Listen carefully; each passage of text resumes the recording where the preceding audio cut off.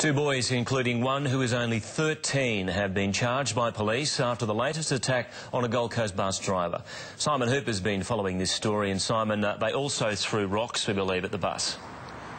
They did, Bill. After one of the boys assaulted the bus driver, he and his three mates tried to shatter the front windscreen before taking off and trying to hide behind Helensvale State School, where it's believed one of the boys was a student.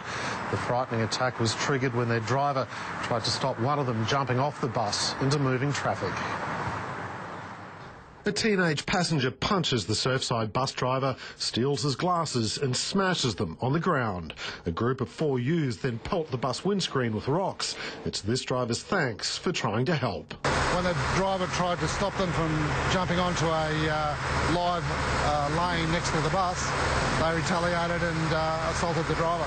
The group had crept onto the bus without paying. A short time later, one of them hits the emergency button, causing the bus to stop suddenly and fling open its doors. The youth tries to jump out. Very, very dangerous. It's totally out of order to hit an emergency button for no reason. Police picked up the teenagers, one as young as 13, in a nearby park. They were charged with a range of offences, from common assault to public nuisance.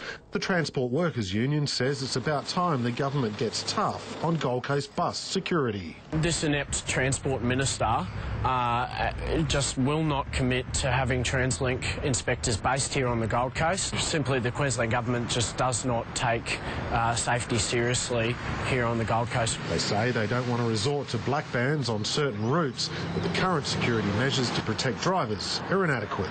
There's 2 security vehicles that trace around 650 buses. The 59-year-old driver was not seriously injured.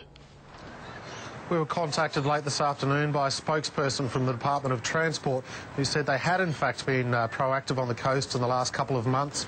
Over 4,000 students have been checked and 30 have been issued warnings that if they're caught behaving badly one more time, they'll be banned from public transport. Bill? Thank you, Simon Hooper on the Gold Coast.